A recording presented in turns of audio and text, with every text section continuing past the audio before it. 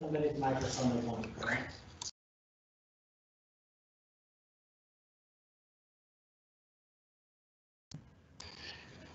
The broadcast of the regular meeting of the Minneapolis City Planning Commission will now begin.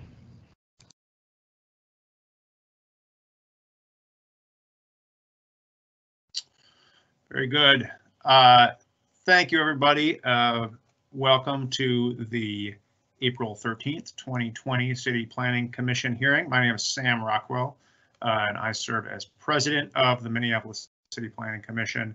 And we'll call the meeting to order. The time is now 4:33. In lieu of recognizing the commissioners who are here with me, I will ask the clerk to please call the roll for attendance. Caprini. Here. Dunick. Here. Smiley. Here. Lipke-Peer. Here. Marwa. Here. Meyer. Here. Olson. Here. Schrader. Here. Sweezy. Here. Rockwell. Here. All 10 commissioners are here. Very good. Thank you very much. Our next order of business today is to approve the minutes from the March 9, 2020 City Planning Commission meeting. Can I have a commissioner offer a motion to approve those minutes? Commissioner Sweezy. Mr. President, I move approval of the minutes. Commissioner Smiley. I second that.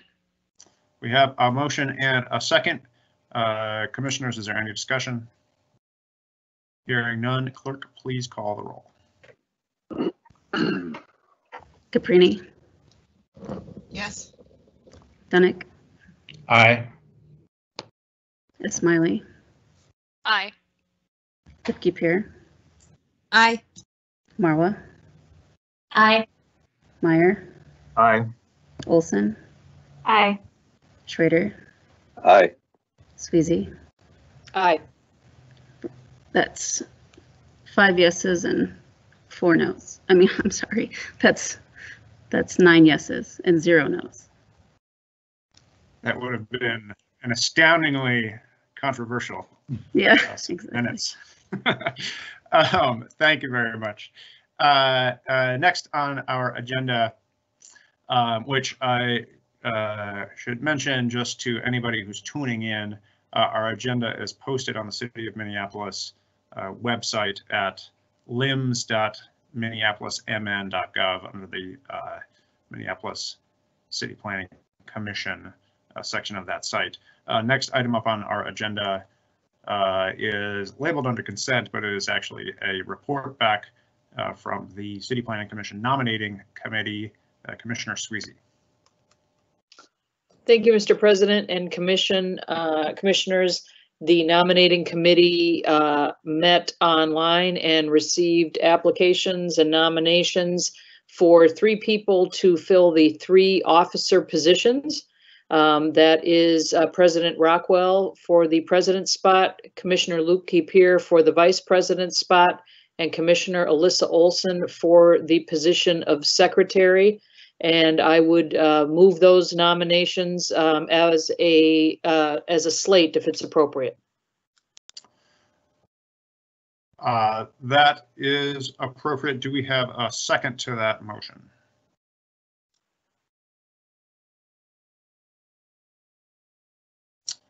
Commissioner Marwa.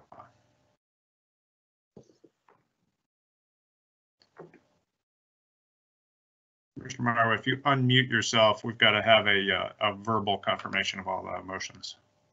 I second that motion. We're good. We have a motion and a second. Commissioners, is there any discussion on this motion?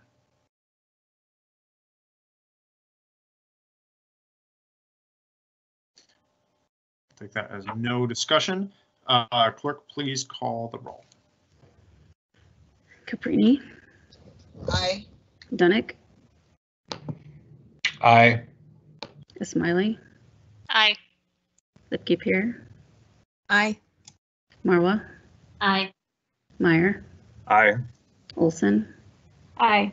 Schrader, Aye. Sweezy. Aye. It's 9-0. Very good. That motion carries.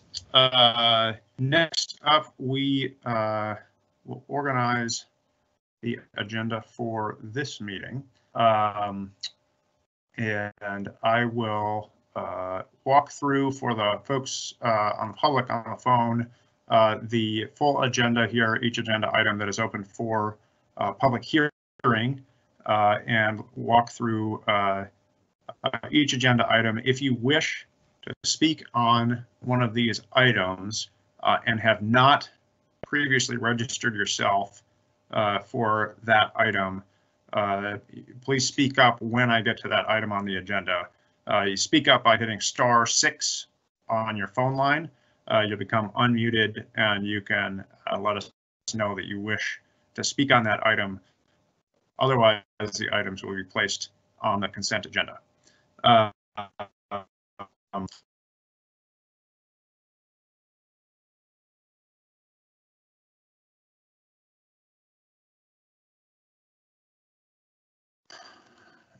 the items we have,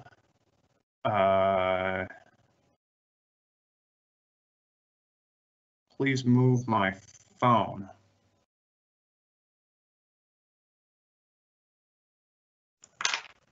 Please move to my phone.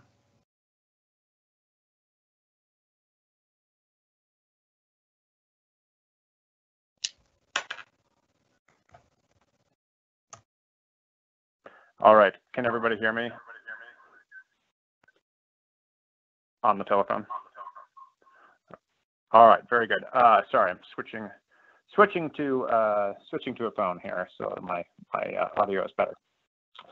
So please, if you wish to testify on an item, unmute yourself by using *6 and move and let us know that you wish to speak on that item. Otherwise, we'll be placing items on the consent agenda. So items 5 through 10 are not subject to the public hearing and will be placed on the consent agenda. Next item up is item number 12, the H. Alden Smith House and Apartments at 1400 Yale Place, 45 Spruce Place, and 1403 Harmon Place in Ward 7. Is anybody here to speak on item number 12? Hearing none, I will place item number 12 on the consent agenda. Item number 13, the Rogers Market and Deli at 2007 Glenwood Avenue in Ward 5. Is anyone here to speak on item number 13?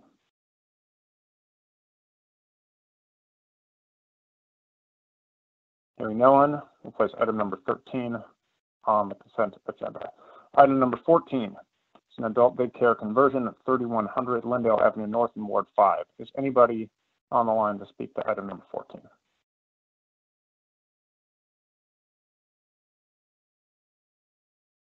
And no one will place item number 14 on the consent agenda. Item number 15 is the American Swedish Institute, 723 to 731 27th Street East in Ward 6. Parking lot approvals. Anybody here to speak on item number 15?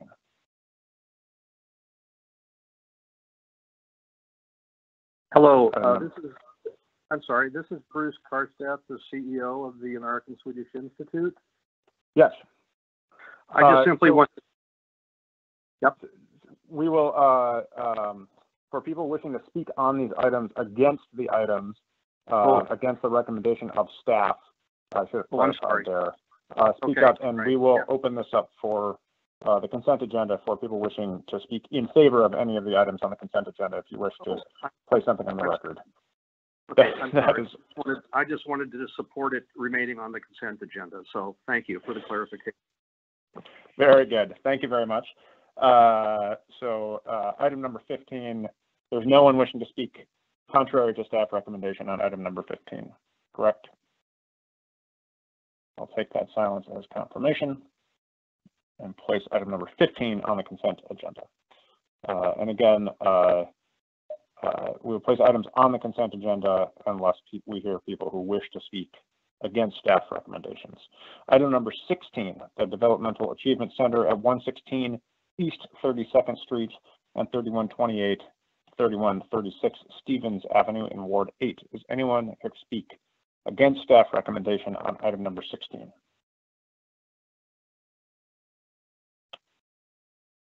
Hearing none, I'll place item number 16 on the consent agenda. Family Tree Clinic is item number 17 at 1925 Nicollet Avenue in Ward 6.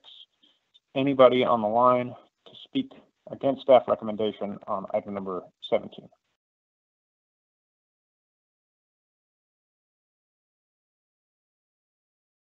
Take that silence as a no and place item number 17 on the consent agenda. Item number 18 is Visitation Monastery at 1619 and 1621 Fremont Avenue North in Ward 5. Anybody on the line to speak against staff recommendation on item number 18?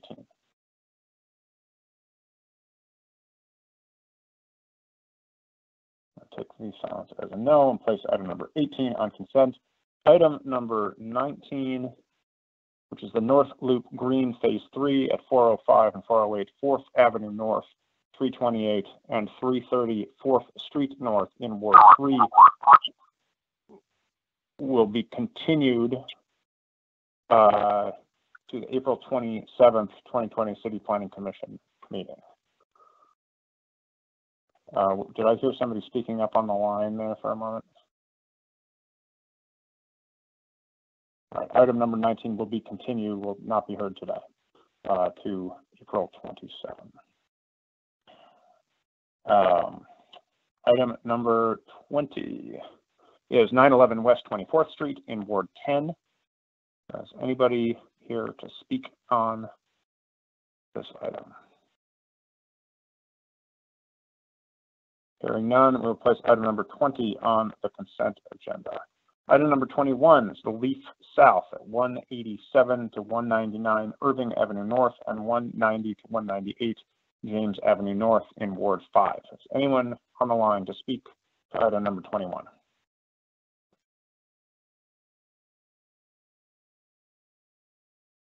Hearing none, we'll place item number 21 on the consent agenda. Item number 22 is Paris Hill at 1930 Hennepin Avenue in Ward 7. Is anybody on the line to speak against staff recommendation on item number 22?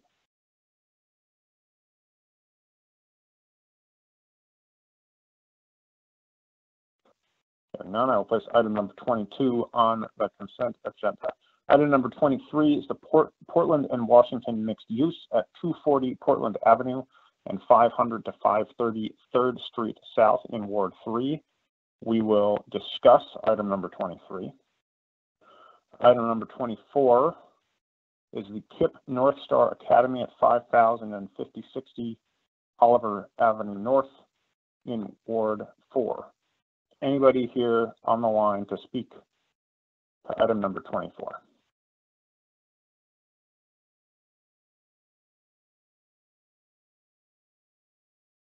Hearing no one, I will place item number 24 on the consent agenda. Item number 25 is the HCMC addition at 716 7th Street South in Ward 7. Is anyone here to speak on item number 25?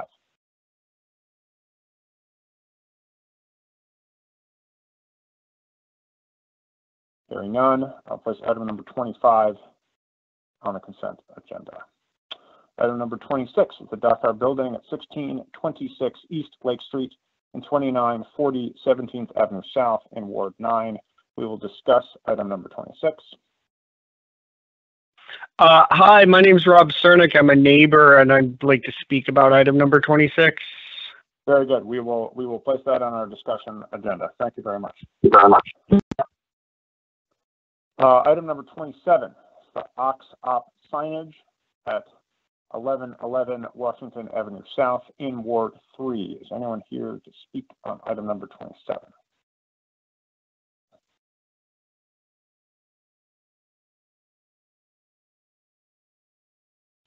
Hearing none, I will place item number 27 on our consent agenda. Item number 28 is 30 26th Avenue North in Ward 5. Is anyone here to speak on item number 28?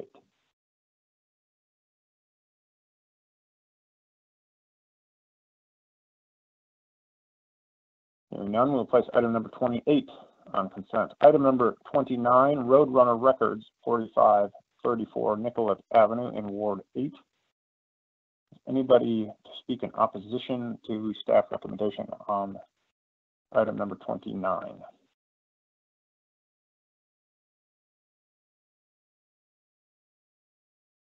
Hearing none, we'll place item number 29 on the consent agenda.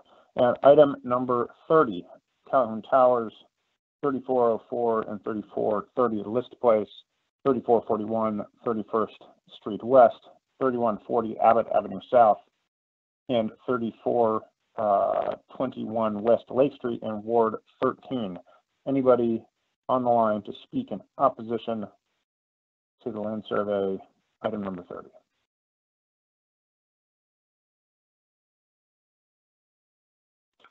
All right, very good. Our agenda as amended is as follows. We will discuss items 23 and 26.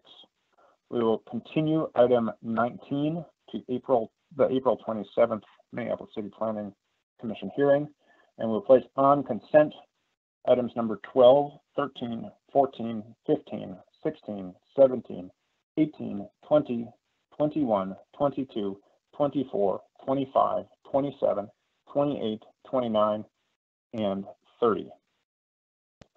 Commissioners, may I have a motion to approve the agenda as amended? Commissioner Smiley. I move to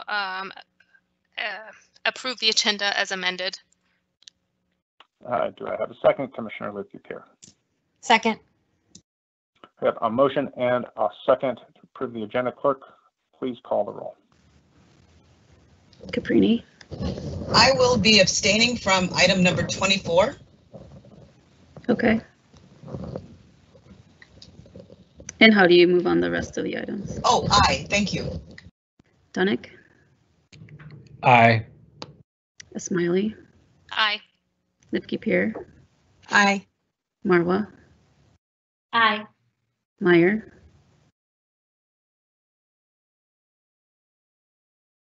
Aye. Olson. Aye. Schrader. Aye. Sweezy. Aye. All the items are 9-0 except for 24 with Caprini abstaining is 8-0. Very good. That motion passes. Next up, I will open the public hearing on the consent agenda. I'm not sure that anybody wanted to speak on that, but I will pause for a moment in case anyone wishes to speak on the consent agenda. Again, if you wish to speak, *6. There was one person who indicated maybe wish to speak, but I think just to keep an item on the consent agenda.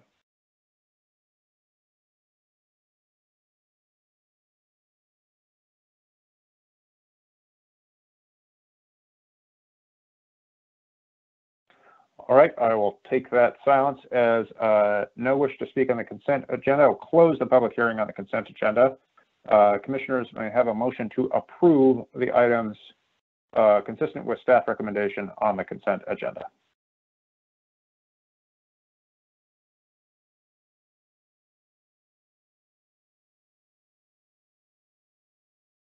Commissioner Smiley. I move to approve. Do we have a second? Commissioner Olson. Second. We have a motion and a second to approve the consent agenda. Clerk, please call the roll. Caprini. Just so I'm clear, the item number 24, I still abstained. So if I say yes to approving the consent agenda, it doesn't change the way that I voted for that item, correct? Correct. It doesn't change it. Okay. Aye. Dunick. Aye. Smiley. Aye. Lipke-Pierre. Aye. Marwa. Aye. Meyer, Aye. Olson, Aye. Schrader, Aye. Sweezy. Aye. That's 9-0, except for item number 24. It's 8-0 with Caprini abstaining. Very good. That motion passes. Next, Commissioners, could I have a motion to continue item number 19 to the April 27th City Planning Commission hearing?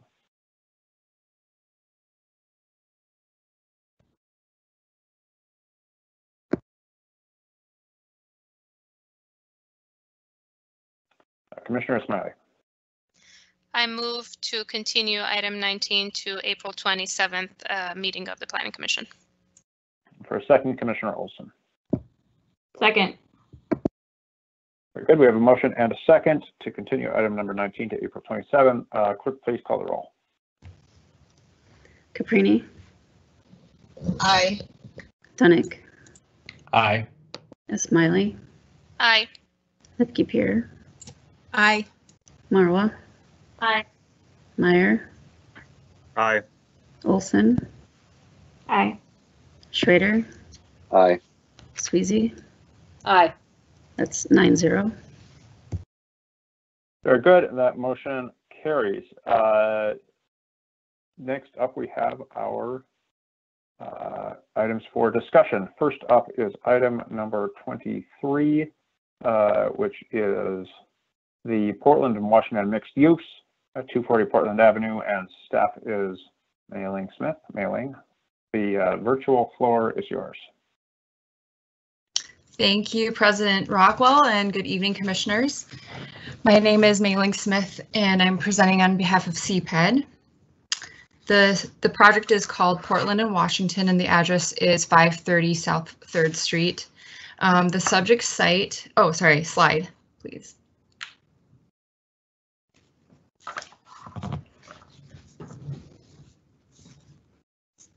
So the subject site is located along Washington Avenue South between Portland Avenue and 5th Avenue. Slide.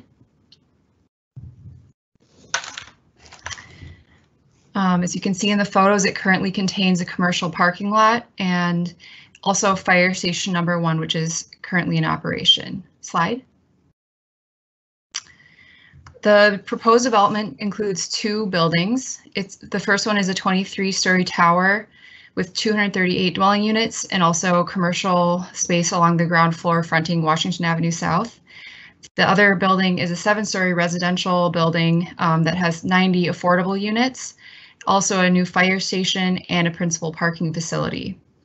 The site would provide off-street parking for the tower and for the fire station, but not for the affordable units that are in the low-rise building. Slide, please. So staff is recommending a number of conditions of approval as part of the requested conditional use permits and site plan review, and most of which the applicant has agreed to. The applicant would like to discuss 2 conditions, number 8 and number 10 of the site plan review. It's also condition number 2 of the conditional use permit for a principal parking facility. So number 10 is the one I'll start with, and this one requires a thin fiber cement panel on the low-rise building to be replaced with a more durable material. And as an alternative that relates to the alternative compliance requested for exceeding the number of materials allowed per elevation, staff is recommending that this thin painted fiber cement material be replaced with something that's more durable that would better fit into the context of downtown. And this is a material that is more commonly seen in low-density residential neighborhoods. The letter submitted by the neighborhood group also calls attention to the usage of this material, and they're recommending that a more durable material be used. Slide, please. Oh, sorry, and one more, please. Thanks. And here's an elevation that kind of shows you where the fiber cement would be placed on the base and also at the top of the low-rise building. Slide, please. So here's the site layout that shows you the 3 access points for vehicles. So one is fronting on Portland to the east, 3rd Street on the south, and 5th Avenue on the west. Staff is recommending that one of the curb cuts be eliminated and that it should be the 3rd Avenue South curb cut on the south. TDMP, the Travel Demand Management Plan submitted by the applicant, shows both scenarios, one with 2 access points and one with 3 access points. And there's very little difference in the level of service between those 2 scenarios. There was maybe a 1 second difference during the peak hour. So staff is recommending that be eliminated to, enhance the pedestrian and bicycle environment, and also it would enhance the quality of the building, and it would have an impact on traffic circulation. This is also confirmed by studies that have been done internally by property services and traffic. And this concludes my presentation. I'm happy to answer any other questions. Thank you very much, Mei-Ling. Commissioners, are there any questions for staff at this time?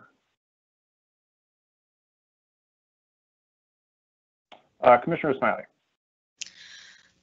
Thank you, Mr. Chair. And Mei-Ling, I just have a quick question about this item. I know this item was also on because of the fire station, it was on CLIC's review last year for capital budget programs, and there was a comment on this item. And that was basically related to the combining of a fire station with the residential unit, which in this case is the lower tower, which has the affordable housings in it. So I have a question about the equity outcome in that, and whether or not there are specific mitigation effort happening to minimize the noise and or any negative impact from having a fire station right under residential units, which is like there isn't any similar one in the city, as I believe, right? Thank you, Commissioner Smiley. I wouldn't really be able to speak to the details of what's being done. I understand that it's possible that they might be constructed kind of as separate buildings altogether, and I think that would most likely be the case. I'd like to have the applicant answer that question directly about any mitigation strategies, because I'm not aware of them. Very good. Thank you very much. Commissioners, are there any other questions for staff at this time?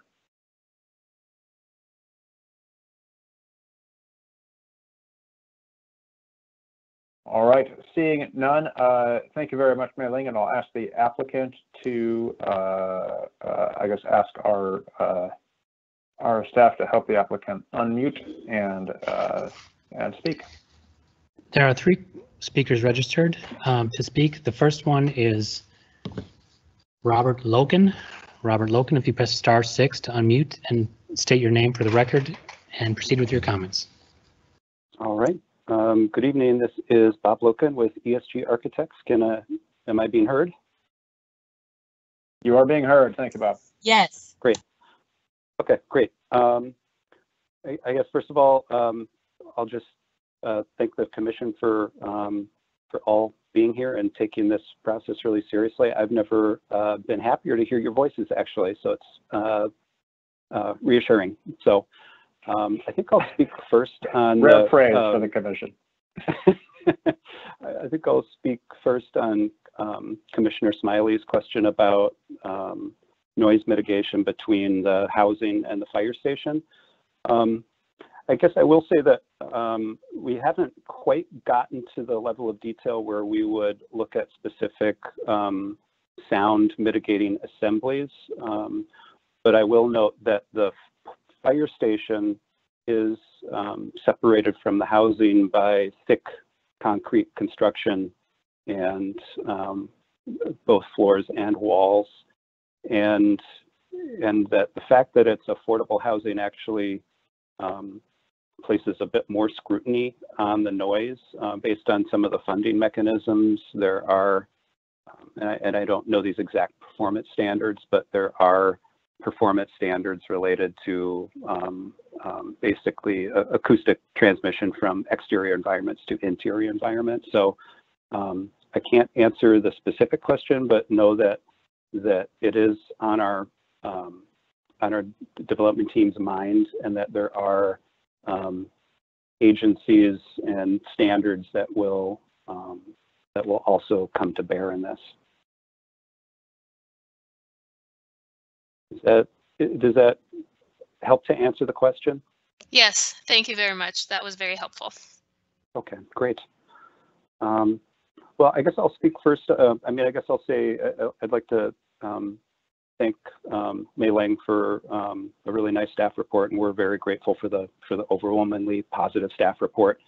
And there's just a couple of conditions that we would like to speak about. So I'll talk first about the curb cut issue, which I believe is condition number 8 of site plan review, and also condition number 2 for the CUP for principal parking facility. They're kind of have the same language. So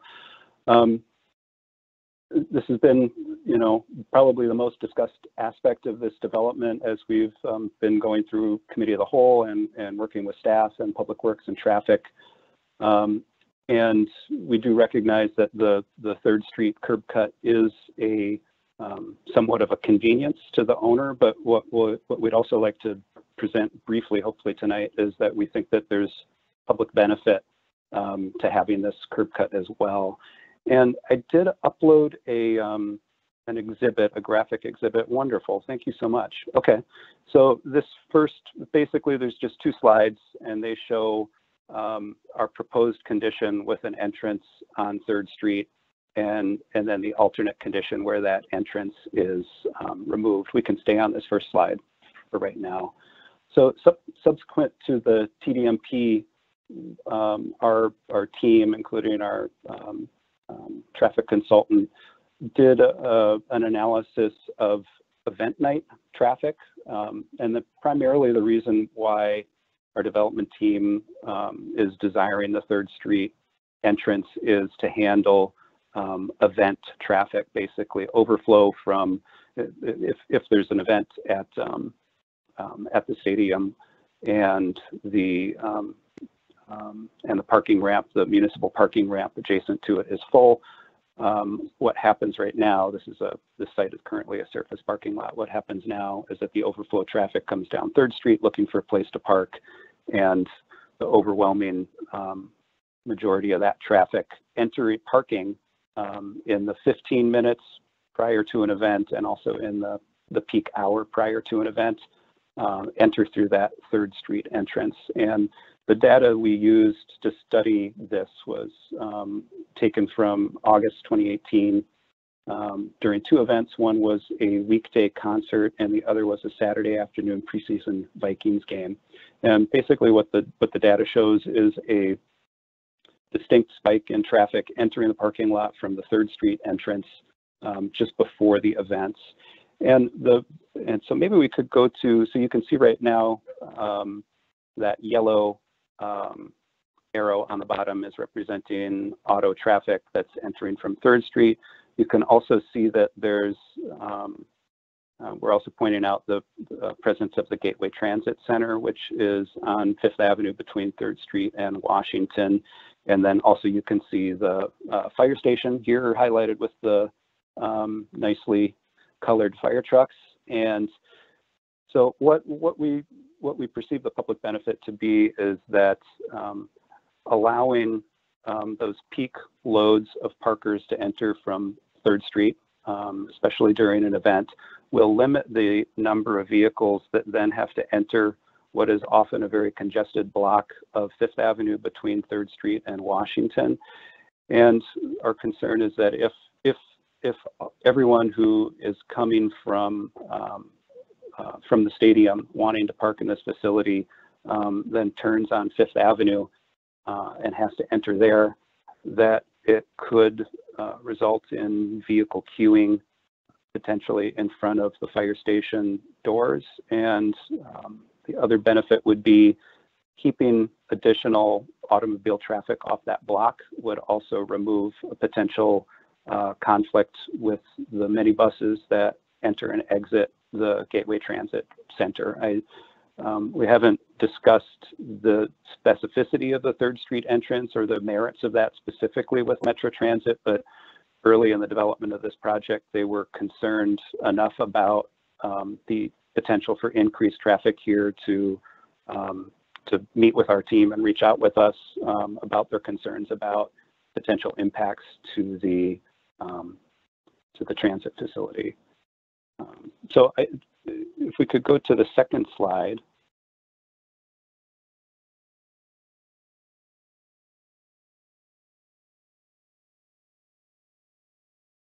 I'm not seeing another slide. Maybe my screen, my broadcast is delayed. Are the commissioners seeing there's second slide? Currently there's a 30-second delay, so we're seeing one with a red X across the entrance on 3rd.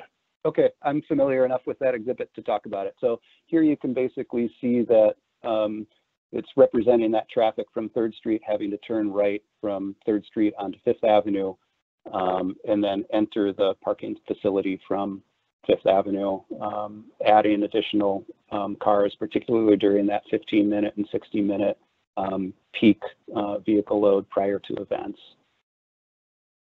So I think that's so basically what we're doing is we're requesting that this condition of approval be omitted, and note that this is not this hearing and this approval or denial of this feature of the project here in this forum does not preclude the fact that we still need to work this project through PDR with Public Works and Traffic. So what we're simply asking is that this specific condition be removed from site plan review.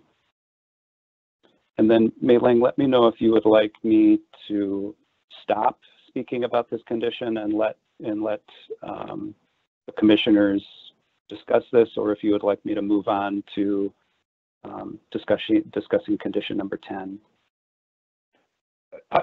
I think we can keep going, Bob. I'll let you know if there are commission questions that come up. I can see folks kind of raising their hand on the platform we're using. So I'll let you know. Otherwise, we can hold questions to the end. So you can continue on to all right. The next so set of condition materials.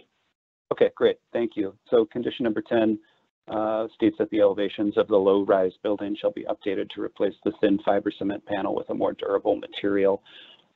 Basically, what we would like is for this condition to also be removed, primarily to allow us flexibility in working with staff on this. It's really more the specificity of this request for this item that we're worried might sort of tie our hands as we're working to satisfy staff about the design of this building. I'll note that the building does contain a lot of brick, and I know that in the committee of the whole meeting, the commissioners were largely supportive of the exterior design and appreciative. Granted, we didn't talk specifically about fiber cement. I don't know if that was obvious to the commissioners, but I think that regardless, there's a lot of brick on this material. It is a handsome building and a durable building, and we request that this condition be removed. And that's all I've got. Thank you. Very good. Thank you. Yeah, Commissioner Lipke-Pierre. Yeah, Bob, I had a question in looking at the exterior elevations in question. Can you talk a little bit about the ground condition of the plinth? I know that in the past we've seen the use of fiber cement board on upper story, usually setback portions of residential buildings, but we haven't seen a lot of it at the ground level, and it looks in the rendering as though you have almost like a water table and then the brick. So can you just talk about what's the material where it meets the ground, and then how high is that, and then how high above that is the second material, which I assume is the fiber cement panel, but maybe you could speak on it. Yes. Yeah, got it. I mean, we will definitely not bring fiber cement to grade. Let me take a look at that exhibit right now to familiarize myself with it. And I don't know if this might be a good time to change slides so that so the commissioners can see. That would also allow me time to get there as well, but bear with me. Yeah, if you look at sheet A15, it shows a rendering that's a close-up detail of that specific area. Okay. That might be helpful. Got it. Okay, A15. Got it. That's where I am. So yeah, so basically that water table, that bottom 2 feet, it's possible that we haven't clearly defined what that material is. That would be masonry of some type, either brick or possibly stone. And the dark gray material above it is the fiber cement in question. And it is a combination. You can see that there's some deep trim that borders it. So it's basically the field of that material that is the thin fiber cement, and the trim would be a much thicker fiber cement, sort of trimming that out into kind of a framed expression. And all of those materials will be painted in place as well. And then Bob, what would it be trimmed out with, for example, if it was fiber cement panel in those recessed areas? Like what kind of reveal are we looking at, and then what material is it? The material would be fiber cement as well, but a trim piece which comes in thicker profiles. I'm not sure the exact dimension of it, but it could really be any dimension that we choose. What it appears to be in this rendering looks more like, you know, it might be 1.5 inches or 2 inches of a change in plane, perhaps more. So it would be, instead of being sort of boxed out with additional thin fiber cement, our intention is that trim piece is our solid pieces that are applied adjacent to the thin fiber cement. And then I'll also note that the condition appears to apply also to the thin fiber cement at the upper story of this building as well. And then Bob, Okay. just one more question then, sorry, so is the Yep. same material then carried between the windows? I see where there's some of that same color material in the rendering. Is that also the same material, or Correct. is that just? Yep, that would be the same material, painted fiber cement, and that's a detail we use actually fairly often, particularly in that application between windows. It's fairly common. We used that on the 205 Park project, and we also did that, I can't think of another project right now, but I know that we used that detail on 205 Park. And Mei-Ling, does the condition apply to that as well, or just the upper and lower portions of the building? Yes, it's a blanket condition, so there's no specificity between upper and lower or between windows or anything like that. So that's something you could specify if you wanted to. Thanks. Commissioners, are there any further questions of the applicant?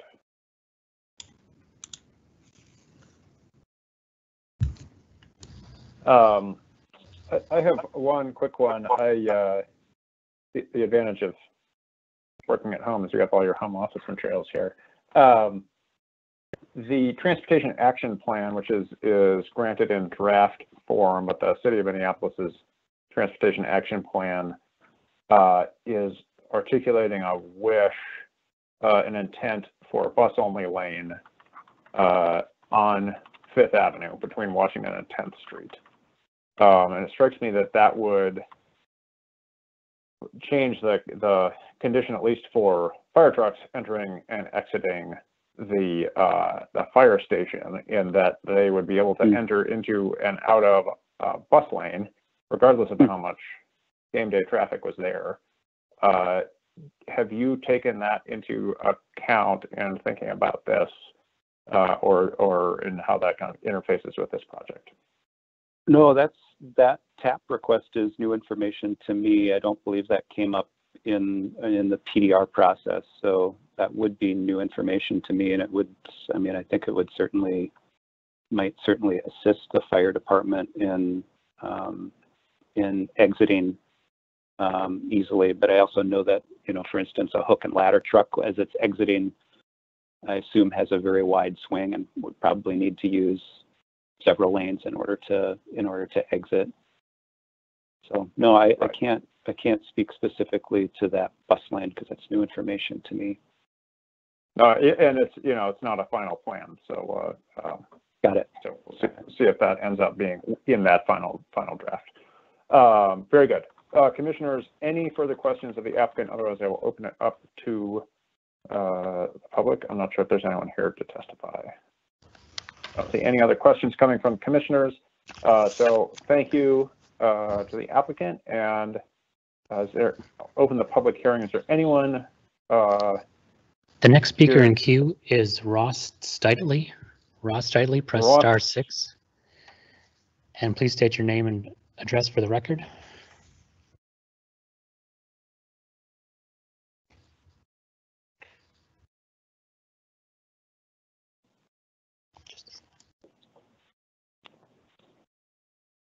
Ross Steitley, are you on the line? We cannot hear you if you are. Star 6 unmutes you. Hi, my name's Ross Steitley from Sherman Associates. Can you hear me now? Yes, we can. I apologize. I signed up this morning and tried to withdraw my name as a speaker after coordinating with Bob Logan on his presentation. I don't have anything further to add. Very good. Thank you very much. Thank you. Is there anybody else wishing to testify? I'm not sure if the clerk or anybody else is in line here.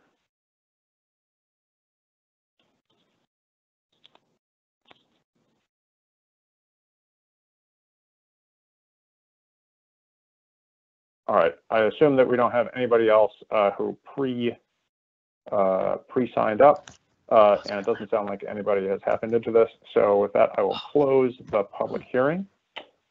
Mr. Chair, I think we might have one more. I just want to make sure that we check the queue before we close that hearing. Sorry. All right. Why don't we check the queue? Wes Beeler, press star 6. And state your name for the record. This is Wes Beeler at ESG Architects. Can you hear me? Yes, we can. Thank you. All right. I was just also kind of like Ross, registered on deck. Bob did a good job covering the point, so thank you. Very good. Okay. Is there anybody else in the queue? No, Mr. Chair, the queue is clear.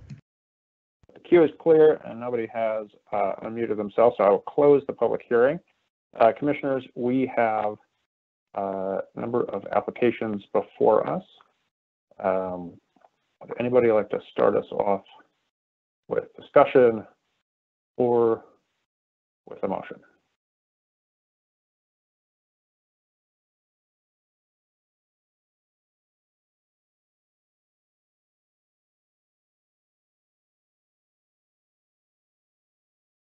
Several conditional use permits and site plan review.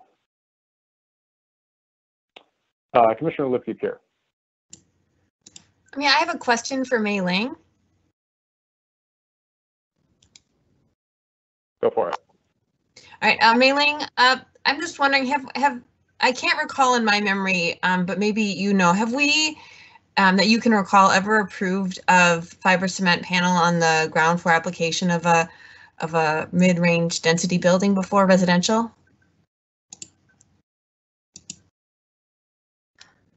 I'm sure it's happened. We don't have regulations that prohibit that necessarily. We regulate it through the maximum durability per elevation of 30%. And this project does comply with those maximums. So we're tying this more to the number of exterior materials that they have and trying to kind of rein that in from an aesthetic and durability standpoint. I could also maybe turn it over to Ms. Helene, and maybe she would have greater recollection of specific examples if you'd like to chime in, I'm sure we have. I know we have plenty of examples where we've allowed it on like a 6-story building. I can't give you an address off the top of my head, but. Thanks. Very good. Are there any further questions? Somebody have an item for discussion, or does somebody wish to make a motion? We have 5 conditions before us, 3 CUPs, site plan, and plat.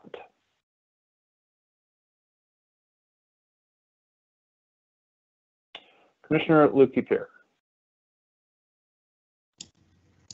Alrighty, I will move the conditional permit, or excuse me, conditional use permits for A, B, and C.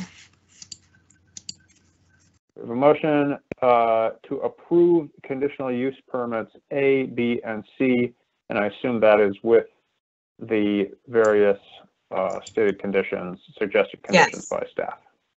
Yes. All right. We have a motion, and second, Commissioner Sweezy. I second the motions to approve items A, B, and C with conditions. We have a motion and a second to approve items A, B, and C, the 3 conditional use permits with all stated conditions. Commissioners, is there any discussion?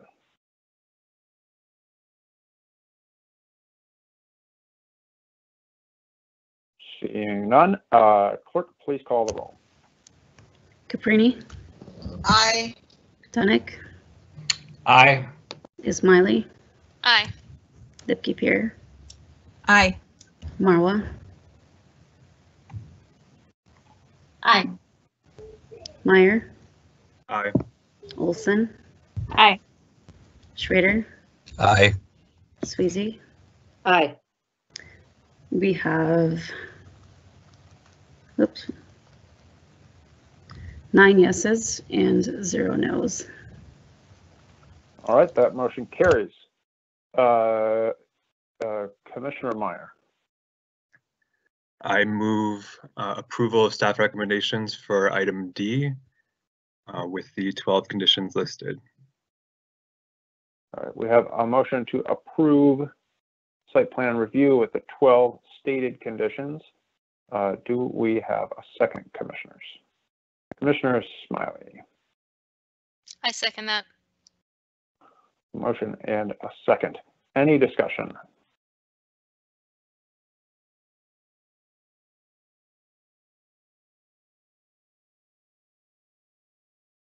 Hearing none, clerk, please call the roll. Caprini. Aye. Dunick. Aye. Ismaili. Aye. Lipke-Pierre. Aye. Marwa. Aye. Meyer. Aye. Olson. Aye. Schrader. Aye. Sweezy. Aye. That's 9-0. That motion carries. Commissioners, we have one more item on this agenda item here. Preliminary and final plat. I'll move staff recommendation for item E, the preliminary and final plan. Commissioner Meyer moves recommendation, staff recommendation on item E for approval plat. Do we have a second? Commissioner Olson. Second. Very good. We have a motion and a second for approval of the preliminary and final plat. Any discussion? Hearing none, clerk, please call the roll. Caprini. Aye. Dunick. Aye. Ismaili. Aye. Lipke-Pierre. Aye. Marwa. Aye. Meyer. Aye. Olson. Aye. Schrader. Aye. Sweezy. Aye. It's 9-0. Very good. That motion carries, and that concludes our business with item number 23. Before taking up our next discussion item, item number 26, staff has very helpfully reminded me that I noted that we do not have a public hearing on items number 5 through 10, our land sales, and then I promptly did not put them on the consent agenda. So could I have a motion to approve the consent items 5 through 10, the land sales? Commissioner Smiley. I move to approve the consent items for land sales, items 5 through 10 of the agenda. Very good. And Commissioner Cerisi. Second. There's a motion and a second to approve the land sales items 5 through 10 on the agenda. Any discussion? Hearing none, clerk, please call the roll. Caprini. Aye. Dunick. Aye. Smiley. Aye. Liskey-Peer. Aye. Marwa. Aye. Meyer. Aye. Olson. Aye. Schrader. Aye. Sweezy. Aye. It's 9-0.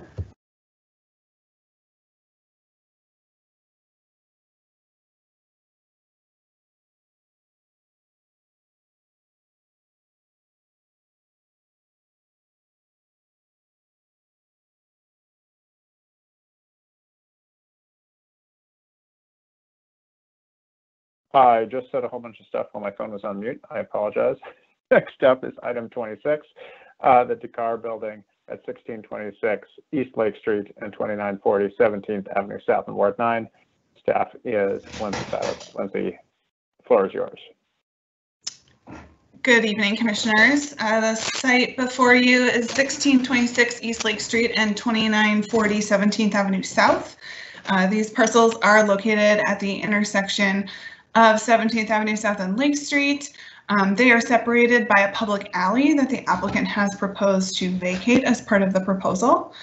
Both sites are zone C1, and the site has split guidance in 2040 with the 1626 East Lake Street parcel guided for corridor mixed use and corridor 6, and then the 2940 parcel guided for interior 3 and urban neighborhood. The proposed design, as you'll see, does kind of respect that split guidance with a building that steps down from 5 stories to 3 stories at the midpoint of the proposed vacated alley. So the building itself would contain 36 dwelling units and 4,755 square feet of commercial space, which is divided into 5 retail spaces, 3 of which front on Lake Street and 2 of which front on 17th. Next slide. The applications required include a conditional use permit to increase the maximum allowed height from 3 stories or 42 feet to 5 stories or 51.2 feet. Variance to increase the maximum floor area ratio from 2.04 to 2.64. Variance to reduce the minimum dwelling unit size for 1-bedroom units from 500 square feet to 451 square feet, and site plan review and the alley vacation. Next slide. So here's just an aerial view of the site. The 1626 East Lake Street site is currently vacant. And the 2940 17th Avenue South site is occupied by a surface parking lot. Next slide. This is the site plan proposed. You'll see indicated here the partial alley vacation. So the applicant is proposing 5 parking spaces that would be accessed off of the remaining alley. The current alley is a T-shaped alley, and the applicant has proposed to vacate 1 full arm of the alley, though the western portion of the vacation would there would be a split access easement with the Salvation Army to allow for them to continue to use that as well as the applicants. Next slide. Here's a floor plan that shows the configuration of the first floor, including those 5 commercial spaces, a community room, an office for the residential buildings. The building is set back from the north property line to preserve the required setbacks there. Next slide. And then you can actually forward 2 slides. These are just the floor plans of the upper floors. Next slide. And the elevations are shown here and in the next slide. And then if you'll forward to the following slide, that there are some renderings of the proposed building. So this building in particular, the conditional use permit for the increase in height and the variance for the increase in floor area ratio both have to do with the C1 zoning and the fact that C1 does not allow the density that is called for in the 2040 plan. Both the height and the FAR are likely consistent, even though we haven't formalized the floor area ratios that will be allowed in these districts in the future. The proposal does seem consistent with what we would likely expect. So both the conditional use permit and FAR variance are compatible with the 2040 guidance. In addition, the unit size variance, staff found that to be reasonable given the narrow width of the parcel and the need to have a double loaded, or the desire to have a double loaded corridor on upper stories. And staff is also recommending approval of the site plan review and alley vacation. If you flip to the next slide. There are some conditions of approval, mostly that have to do with the site plan review and just ensuring that the project does not have blank walls on I believe it's the north elevation, and that it provide canopied trees. So I'm happy to answer any questions. Commissioners, are there any questions of staff?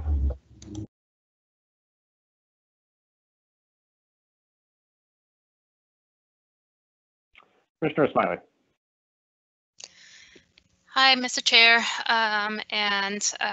Lindsay, thank you for your presentation. I do have a question about the alley vacation and kind of wondering how is that alley currently used, and what are the, from the staff perspective, the potential implications of closing that alley altogether? And I understand that it wouldn't necessarily change traffic too much, but I'm still kind of wondering what the use is currently.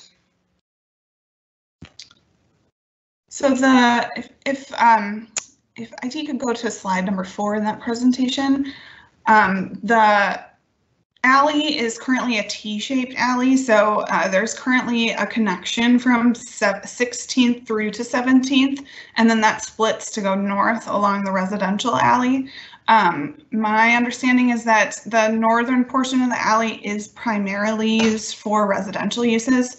However, my understanding from the neighborhood is that there are a lot of concerns about traffic at the, there's a grocery on 16th, and there are lots of issues with traffic cutting through Salvation Army parking lot and cutting through that alley to get around congestion on East Lake Street.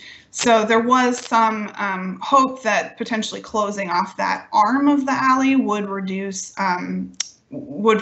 traffic in the alley for folks who are using that as a shortcut.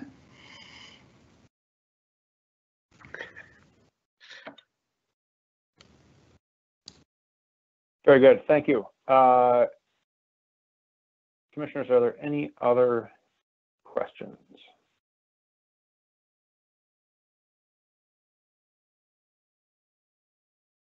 Seeing no other questions of staff, I'll ask the applicant to introduce themselves if they're on the line and fill in any other details if you wish.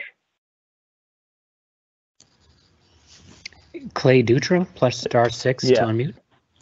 Yes, I'm here. My name is Clay Dutra, and I'm representing the owner as the applicant for this process.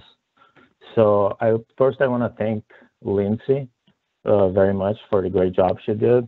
It was a long process. So we worked together solving all the issues that came up. I also thank the neighborhood, several meetings that we went through trying to accommodate the project, and thank the commissioners for for being here and discussing these items with us today. So this project, Commissioner Smile asked what the alley is being used for today. I have the answer for it. The alley today is being used for drug dealing and prostitution and nothing else. Also, we have been finding lots of garbage on that portion of the alley, on that portion of the land. And being a three-way alley, we have a problem that we have traffic going through. Traffic that try to avoid the light, the red light on Lake Street and 17th. When the light is closed, traffic traveling 17th southbound will cut into the alley through the parking lot of Salvation Army, who also were having issues with that traffic coming through because they have kids a lot of times there. And we had some study done, and myself, we stopped there in a couple of days and made videos of this happening. It really happens. Traffic coming from 17 goes into the alley, out through the Salvation Army, also goes into the alley and out into 16. Even traffic coming from Lake Street when the sign is red, traveling west, will cut into Salvation Army, out into the alley, drive into 17.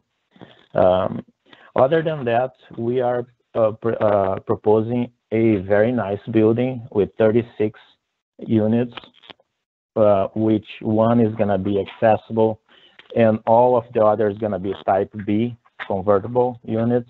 We are offering 10% of them affordable.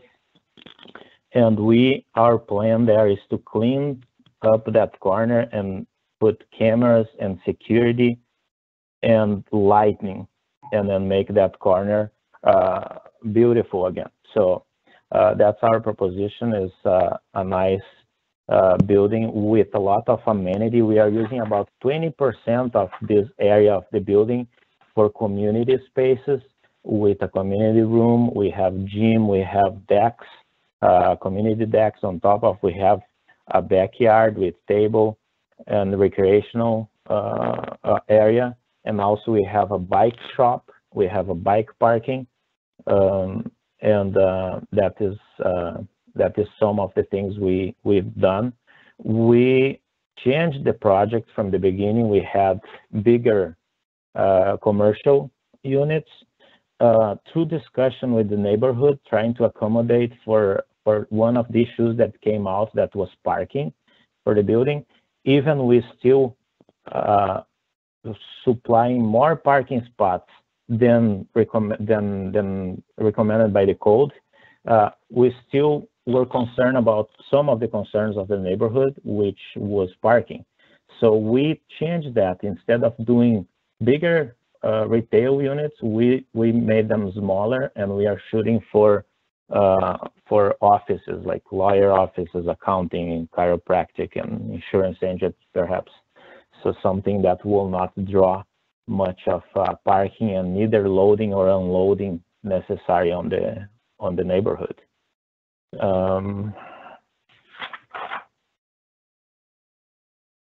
I think that's about what I have to start, and I am open to questions.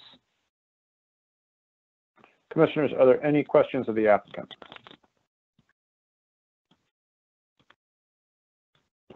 Commissioner Dunnick. Thank you, Mr. Chair. Commissioner Dunnick here, just a quick question. You said you were representing the owner. Who is the owner? The owner is Gorgi Dieng. Thank you. You're welcome. Commissioners, any further questions for the applicant?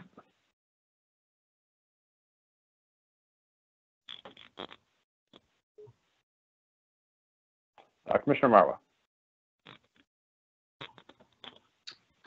Yes, hi. A quick question. Has there been any opposition from the neighborhood about blocking off this alleyway as far as street access goes? Yes, there have been few neighbors that were opposite to this, and I heard that. I never met any of these neighbors in person because we had 5 different meetings at the neighborhood association meetings, and none of those that are in opposition to showed up to discuss the project, to ask questions and to see what we could offer. So we heard through emails, and we heard through other neighbors, but I did not meet any of the few, 2 or 3, I'm not sure, who did not support the alleviation. Thank you. Commissioners, any further questions?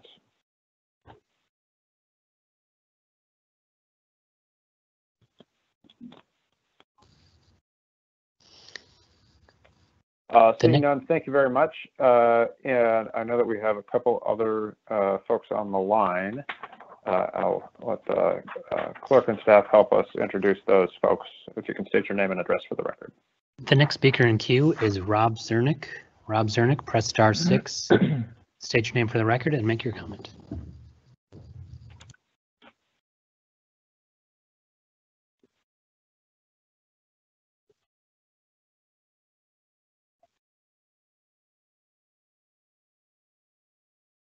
Rob Zernick, if you are talking, we cannot hear you.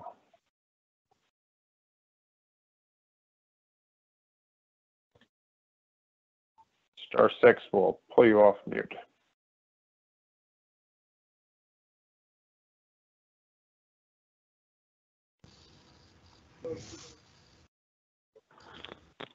Hello, somebody there? All right, why don't we move on to our next speaker? We can always circle back and see you. Hi, I'm on. Sorry about that. Rob Cernick here. Perfect. Okay, Rob Cernick, 2931 16th Avenue South.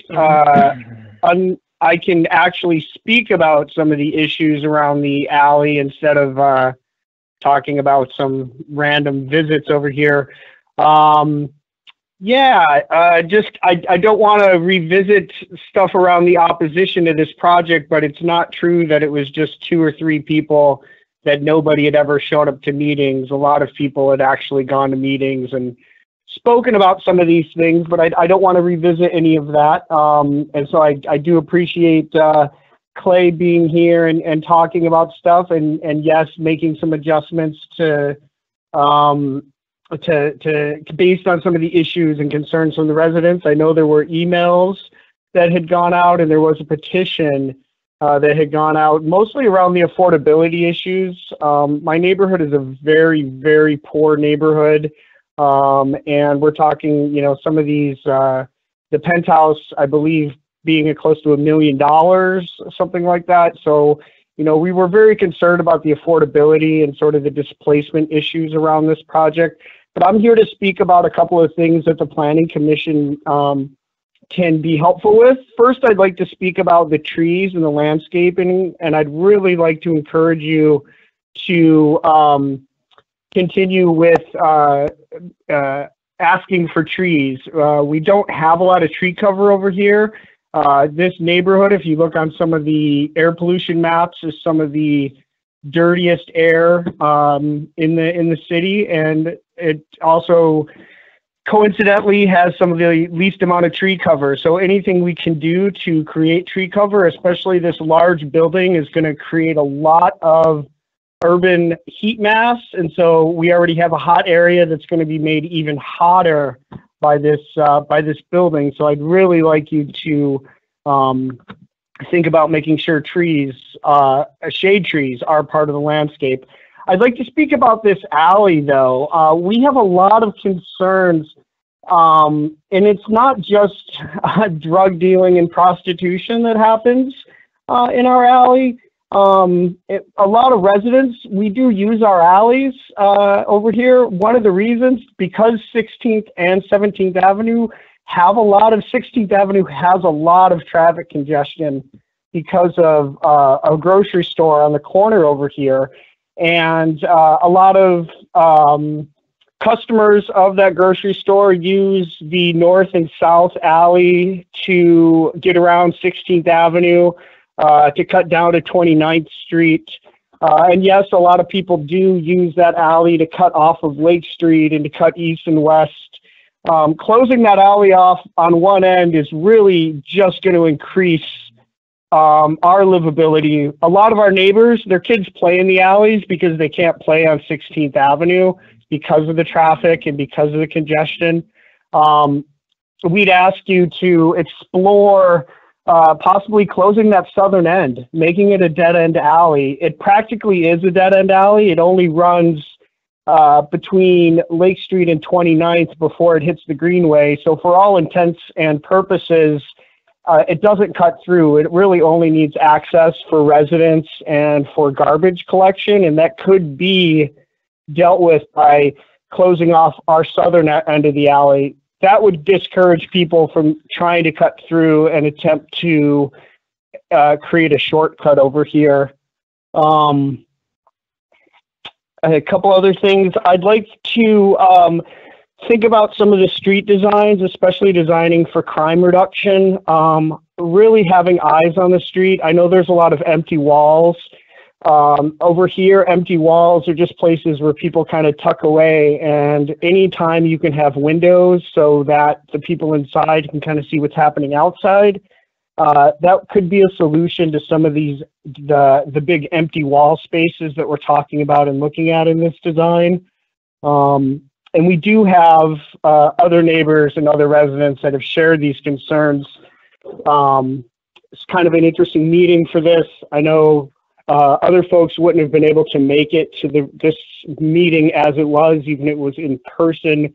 And there were some language issues and technology access issues for some other neighbors. So I'm glad to be able to speak here. I think one of my other neighbors might be on the line to maybe talk about this too. Yeah, that's all I have.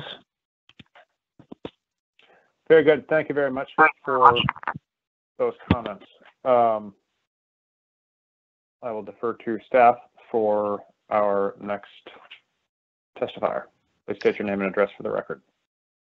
The final speaker is Joshua Nathan.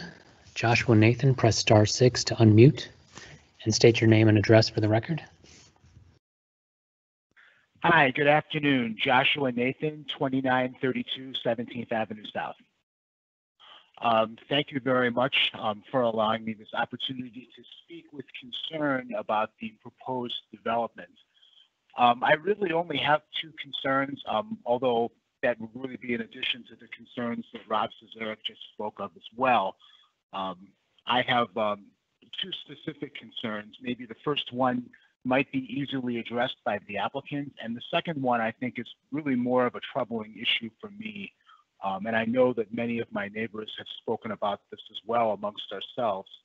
We'll start with the easy one. I looked pretty closely at the proposed building plans, and I do appreciate that the 2940 portion of the property, 2940 17th Avenue, which is just two short doors down from me, that it does have a shorter height to really fit the concept of the use plan for the area, and I appreciate that. However, I am a little bit concerned looking at that in that it appears to offer a space for an additional deck or outdoor upper floor space atop that third floor to possibly be developed in the future. I'm wondering if after my comments, it might be possible to receive some sort of assurance from the applicant that that is not in the works. We would really like to not have common outdoor space towering over our property. So that's my first concern, one that I think is probably easily addressed. My second concern is a little bit more difficult, and I think Rob touched on this a little bit as well, but I want to really drill down a little bit more specifically into this. Given the density and number of units in the building, and given that while some of these units are going to be affordable housing designated, and I appreciate that, enough of them will not be where I really do have to wonder how many of these middle or upper income occupants of these units would realistically not have automobiles of their own. And should they bring their automobiles with them, I'm wondering where exactly they would park them. It doesn't appear that the plan submitted really takes resident parking in mind, and I certainly understand the concept of a transit corridor. But I would point out to those that are interested that this neighborhood actually has a very high density of renters versus owners. So we already on 16th and 17th and 18th Avenue don't really have a lot of street parking as it is. I'm looking out at an empty street right now because we have construction going on, but typically it's very full of people.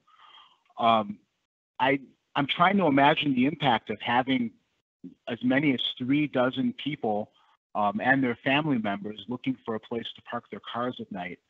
It's primarily for that reason that I speak in opposition to this project as currently planned. But those are my two concerns. So that's pretty much all I have to offer. Thank you very much. This is the end of our speakers, correct? Yes, there's no more speakers. All right. There are no more speakers. I'm sorry. May I just say one more thing? I'm really sorry. This is Rob Cernig again. I just wanted to say that we're just allow people one time to okay. Sorry about that. Okay. Very good. Thank you very much. All right. So post public hearing, if I could have the applicant address the testifier's question regarding the rooftop of the 3-floor section. The applicant is still on the line. Yes, star I am 6 here. to unmute yourself. Very good. Yes, it's great. So thank you, Rob, and then Josh. I appreciate your input. And I can assure that it isn't going to be a deck. Never we thought of being a deck. It is a roof there. I don't think it's even good for the project to have that as a deck. So we are not going to do a deck there. I can assure you that. Another thing I would like to talk about is that all of the units, the plan rental value is between $1,300 and $1,600, which itself seems very affordable. When Mr. Rob said something about $1 million penthouse, I cannot relate to that. We are not building a unit for sale. It's all going to be rental, and then they are going to be pretty affordable already based on the market prices that we have been seeing for rental on units around Minneapolis. So they are going to be built for the community that do not have a car. We're going to shoot for people that do not have a car, that can live and want to live without a car in that neighborhood. We are offering, like I said before, a biking shop, biking parking, a bunch of biking parking, and then we're still offering few houses, even though the code does not require for them. We do have few of them. Of course, it won't be enough if everybody wants to have a car on the building, but we do not will not encourage residents with cars to be in first line of renting the place. One last thing I want to talk about the owner. Commissioner asked about who was the owner. Gorgidian. He's very into helping communities. And then when we first found this land, he visited. He have a hair salon in the corner of that one of those corners that he goes or used to go. Now he's not playing here anymore, but he used to go and visit that corner frequently. He knows the difficulties of that corner, and that was one of the reasons why he wanted to get that land, is to try to improve and help here, the country that he is getting his bread from, and not only Africa where he's from. So he also wants to do something, not only looking for profit, but to help in the community. That is one of his main goals, is to help, to give back to the community what he's getting from this country. Thank you very much. Commissioner Lufkin-Peer. Yeah, I had a question for either the applicant or for Lindsay. Could you guys address the streets in the public right-of-way in terms of what possibilities there are for mitigating the heat island effect that one of the speakers talked about?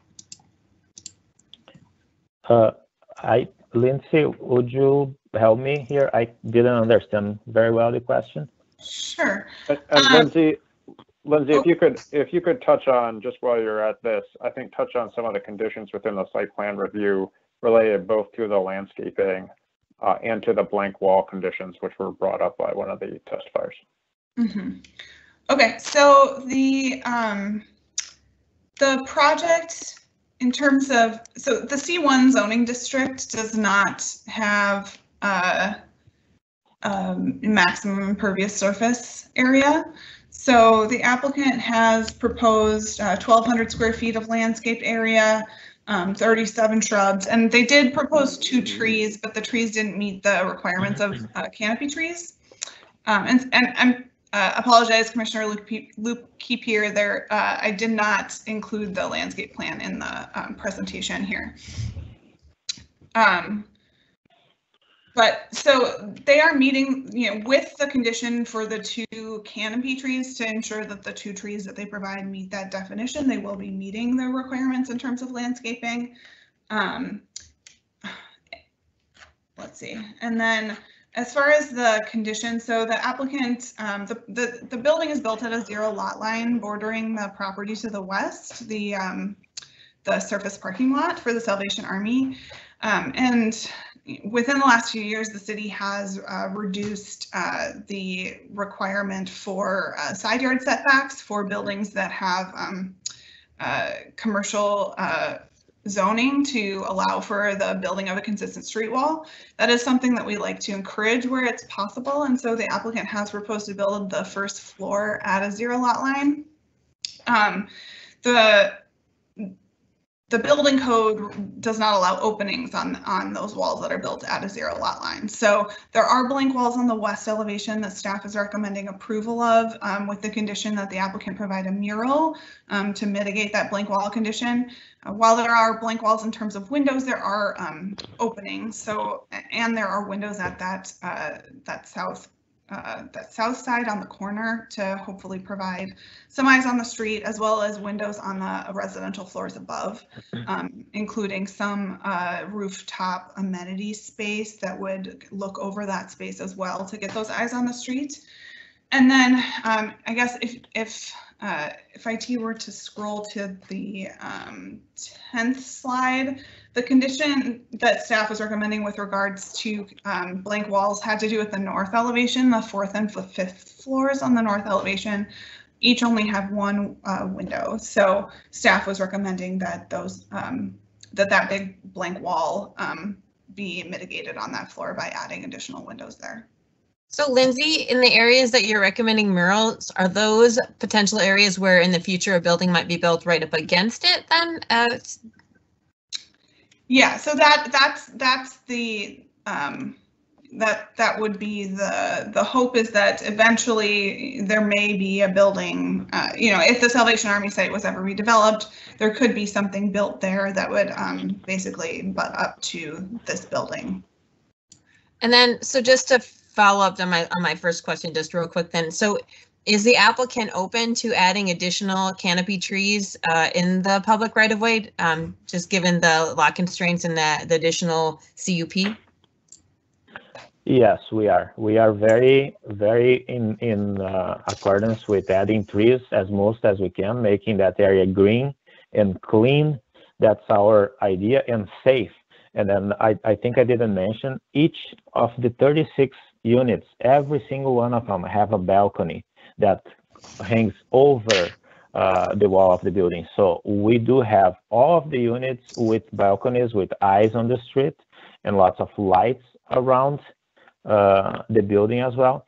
Another thing about the wall on Salvation Army, 2 things about it is that first of all, we have planned, after Lindsay proposed, we have plans to do a mural of a team of a basketball, because Gorgie is donating half a court into the parking lot of Salvation Army to the Salvation Army kids to play, and therefore he's gonna then put proposing a basketball team on this mural signed by him, perhaps.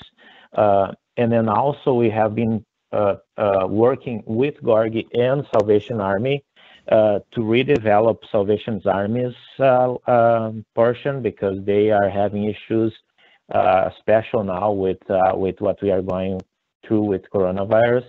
They are having issues with space for storing food, for distributing food, for shelter for people, and we are working with them, trying to develop a sort of a plan. We are sketching, we are just starting it, and we didn't propose anything to the city yet, but we might add on top of their building and perhaps on the parking lot some sort of a gymnasium and more classrooms and more rooms and kitchens and space for them to be able to handle situations like we're going through now a little bit better. Okay, cool. Well, thanks. I appreciate the balconies and the added trees especially. So thank you for that, and follow up with staff in terms of what the changes in that regard are. Thanks. Commissioner Meyer. Thank you. My question was also about the canopy trees. So in the staff recommendation, they're saying not less than 2 canopy trees. Is the applicant saying that they could accommodate more than that? And if so, can we amend that to add a greater number? Yes, we can. We have space for more. So we only need to save a space for the snow piling, and we have more space in this landscaping area. We have over 1,000 square feet of landscaping that we are proposing. We had some seatings and then some space for perhaps reading or yoga or even a barbecue, an outside sort of entertainment. But we do still have space for trees, and we are open to add trees and however many it fits, perhaps, as the commissioners recommend or suggest.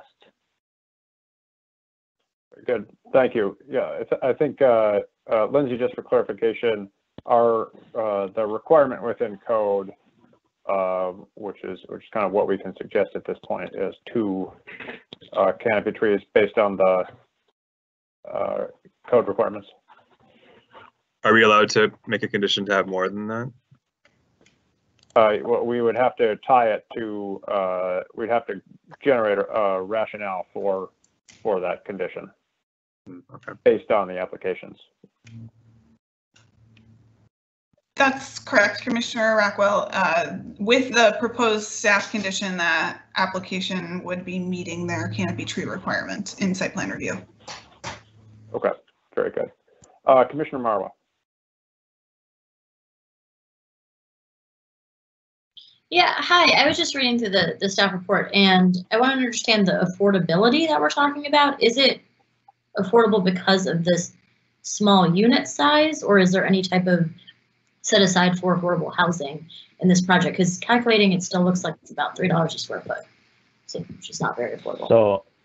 So what is this amount, 13 to 16, are what we are planning to offer the units that are non-affordable.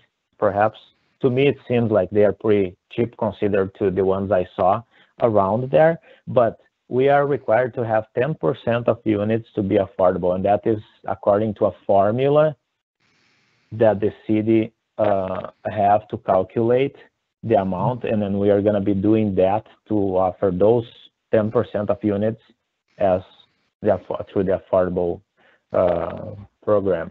The building does not is not involved in any funds or any special mortgage, special loans for affordability through the city or state or federal. So we are doing the percentage that is required by the city of Minneapolis to attend the affordability on that. Okay, and then also, just a quick, I forgot to mention that why 13 and 16 seems low to me. I didn't mention that every unit have the laundry in their units. So all of the units have its own laundry. All of the units have its own balconies, and it's going to be a glass balcony. And also, every unit have its own heating and cooling system. So, and are the pretty good. 10% set aside that you're doing, are those going to be on the smaller end of the units? They have to be a mix of them. So they can't be, I think there is also some requirement about that, but it is a percentage of each size. Okay, good. And then my last question was just about if there is space, while we're talking about landscaping, about added trash. If you have all those 4 additional retail spaces out there, you're gonna have 36 units of people, bikers coming through, all the people using the different spaces I would just suggest thinking about adding extra trash receptacles to this plan. Right, yes. We have planned already, and now we have also trash chutes through the building, and we have enclosed area for the trash and a room inside of the building where you can roll off and in the trash cans. So we've thought and we put thought into it, and then I think it looks pretty good. Okay, I meant on the street side as well. Thank you. Mm-hmm. Oh, okay, yeah, thank you. And Lindsay, is there staff clarification here? Yeah, so the project has 36 dwelling units. It's not subject to inclusionary housing. So just in terms of affordability that is required by the city, there's no affordability requirement from the city, nor is any affordability conditioned as part of this application presently. Very good. Nor do we have the apparent authority to do that, correct? Based on lack of right. Okay. Commissioners, are there any further questions for staff or for the applicant?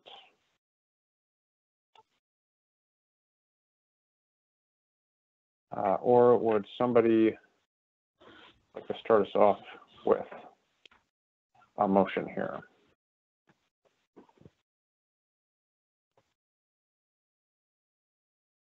Commissioner Esmaili. Thank you, Mr. Chair. I move that we approve item 26, A, B, C, D, and E as recommended by staff. We have a motion by Commissioner Esmaili to approve fall applications A, B, C, D, and E with staff recommended conditions. Commissioner Dunick. Second. We have a motion and a second. Commissioners, is there any discussion?